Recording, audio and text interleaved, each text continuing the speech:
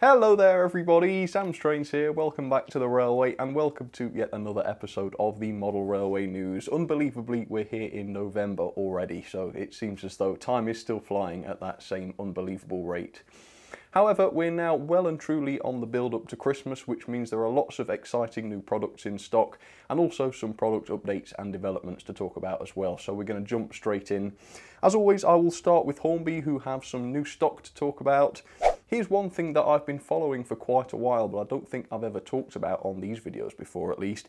It is the Family Fun project. Now, this is quite an interesting, relatively new idea whereby you can purchase an entire complete model railway, which includes your loco, all your rolling stock, your scenery, so that's your buildings, trees, even people, I think. So what a truly fascinating idea that is. I can see there being some pros and cons to that. I mean, on the one hand, for people who are just starting off and they have absolutely no idea what they're doing, it's a really good thing to have everything you could possibly need packaged together so you don't have to forget anything.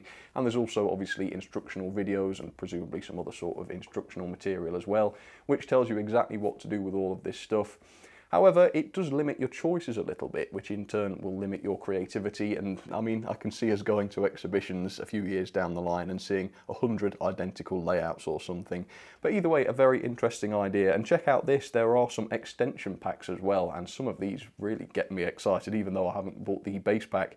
Yeah, there's some really cool stuff, which of course include extra locos, extra rolling stock, extra track and that sort of thing.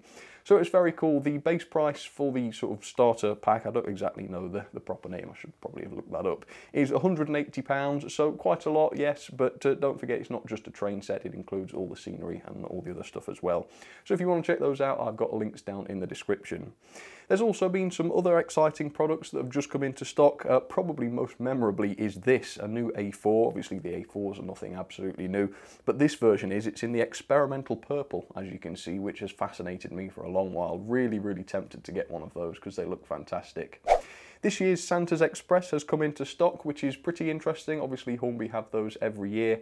However, there have been a few changes this year, namely with the wagons. The loco is a slightly different colour, I noticed as well. But we have the blue presents wagon here, which looks very lovely, quite like that. And also the Santa's sleigh box van, which is cool. So no reindeers this year, it is in fact the sleigh. So it's worth picking that up if you're, a collector of the Hornby Christmas items. Also, Hornby's latest batch of the Coronation Scott coaches have come into stock, and obviously that's really important for those who have purchased the Coronation class locos that Hornby have been releasing over the past year. Finally, some rolling stock to run with those. These are actually okay, they're only sort of railroad-esque coaches, there's not a huge amount of detail on them, but the beautiful Coronation Scott livery makes them perfect if you've got nothing else to run, so keep an eye out for those. This month's edition of the Hornby Engine Shed blog has had quite a lot to say as well, some interesting stuff to see there. First of all, some updates on the 2019 TTS vent van, a bit of a sound demonstration. I think this is the first time we've actually heard some of the sounds that the wagon produces. Here's a little preview now.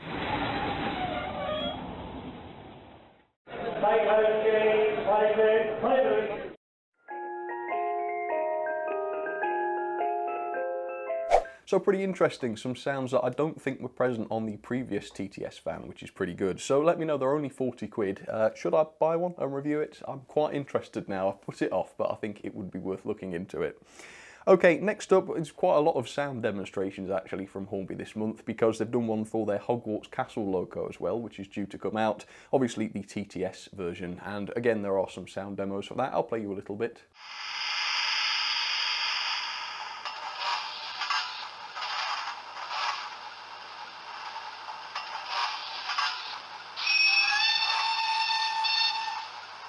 There you go, so they're supposed to be arriving soon, before Christmas I think, so definitely book your ideas up if you want to get one of those before Christmas. I think I'm right in saying they'll be coming before Christmas.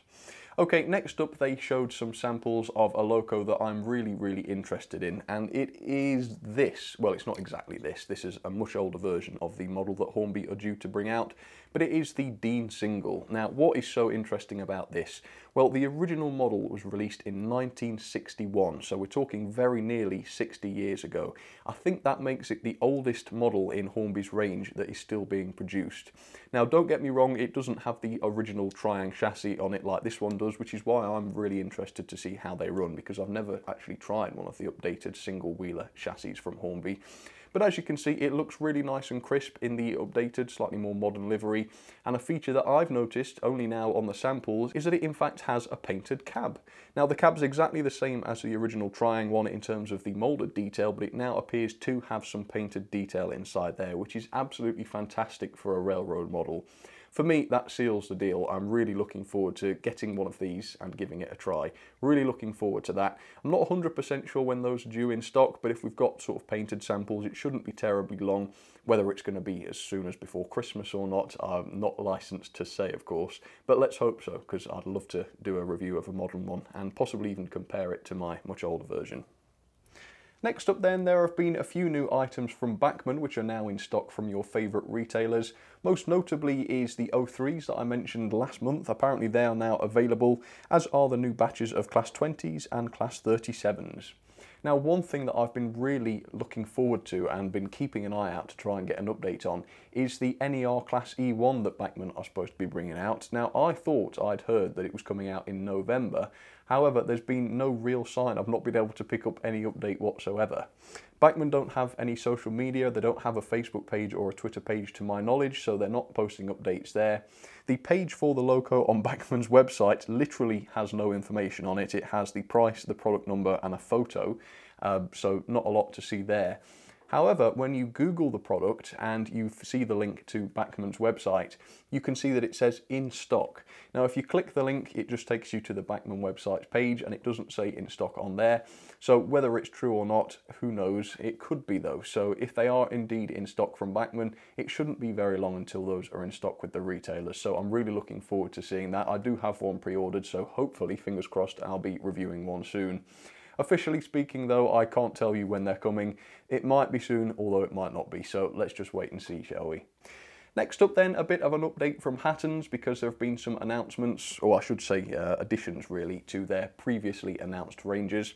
First of all, they have revealed 5 new liveries for their upcoming Class 66s. Do check those out in the link below if you're interested. However, I will show you just one of them, my absolute favourite, and it's this one, the GBRF Royal Scotsman livery. How awesome does that look? And the best part of it is, now don't quote me on this, but I think they're due to be released at the same time as the main lot of 66s, so we're talking sort of December, January time, so not long to wait for those either. So very exciting to see even more Class 66 liveries from Hatton's. I'm starting to wonder how many more there can possibly be. They've also apparently received many requests from customers to see a full brake version of their newly announced Genesis coaches, and Hatton's have duly responded by producing a full brake variant for every single livery that they'll be producing, which is very awesome, and they are the same price incidentally. Finally from Hatton's, they're doing a bit of a winter sale. There's some pretty exciting bargains to be had. You might as well check out the range if you're interested, but I picked up one of these, a 121 bubble car from Dapol, and it cost me £89, which is like a fraction of the RRP, so I really couldn't resist. Let me know, should I review this? I'm thinking of it. It might not be till next year now, but I couldn't resist picking one of these up, so really looking forward to seeing what that's like. As of now, I've not had it out of the box, so it will remain a surprise until I decide to review it. Next up, a bit of an update from Helgen on their upcoming Class 86 models. They've shown some of the artwork for, I think, all of the different liveries that they're going to be producing of the model. At the same time, they've included some unpainted engineering samples of the same model, which are really looking pretty good, as well as an actual decorated sample, although it's worth bearing in mind that this apparently was just hand finished, so it's no way indicative of the final product, but it is interesting to see how those are coming along. They're not due until summer 2020, so presumably there's some more tweaking to do before they go into production, but it's good to see that they're coming along. Due for release a little bit sooner are the Class 27s. These are obviously a lot further along. You can see here that these are fully painted samples, which are supposedly due in December/January, so not very long to wait at all on those. Next up then, a little bit of a teaser. Now I'm sorry for doing this, I don't want to tease really, but I had a message from Keith of KR Models. I'm not 100% sure whether I should be saying this, but I'm not going to reveal anything crucial. Basically, the message is that there's going to be a new product announcement at Wally. Can't say any more than that. I will be making posts about it on the day of Wally, which is the 23rd off the top of my head. I'll be confirming it later, but exciting stuff, so keep your eye out for that. Since I finished filming this video, there has been another major product announced, and so I've set everything back up, as you can quite clearly see, so that I can film it. Okay, that's not entirely true, but the point is, Rails of Sheffield, in partnership with Helgen and the NRM, have announced a new gas turbine locomotive, not the same one that KR Models are producing. It is the 18,000 class, I think you would call it, the prototype being 70 years old this month, so presumably this is being done to celebrate the anniversary. Now, the model is already at an advanced stage apparently. The design work was completed over the summer, and the tooling apparently is now underway, with the first samples expected in early 2020, with the estimated delivery being in late 2020, so quite a quick turnaround with this one. There are going to be 3 versions produced, including a BR Gloss Black with silver trim, which looks absolutely fantastic. I think that one's going to get my vote, actually. It looks really wonderful, that one. But there are 2 BR lined green versions on offer as well. Pre-orders are open now, so if you're interested, head over to Rails of Sheffield's website and pick yourself one up. Finally then, 1 or 2 major events that are coming up. I had an email from Mark for letting me know about the first one. It is the New Forest Model Railway Society. They have an open day on Saturday the 24th of November, so if you're in the area, check that out. Of course, the other major event is, of course, Wally, the NEC exhibition, I think it is the biggest model railway exhibition in the UK in the year, isn't it? So that is going on the 23rd and 24th of November at the NEC Birmingham. I'm actually going as well, so it will be really, really good. Really looking forward to that. And with that, I think that is everything of note I had to talk about. As always, if there's something I've missed and you think I ought not to have done, do let me know down in the comments, as well as your thoughts, of course, on the rest of the news and what you're excited about, what you're not excited about, and possibly what you'll be buying if you're willing to share that classified information. For the time being, though, I hope you have a great November. Thank you very much for watching, of course, and I will see you again very soon with some more videos. Take care of yourselves, folks. I'll see you next time.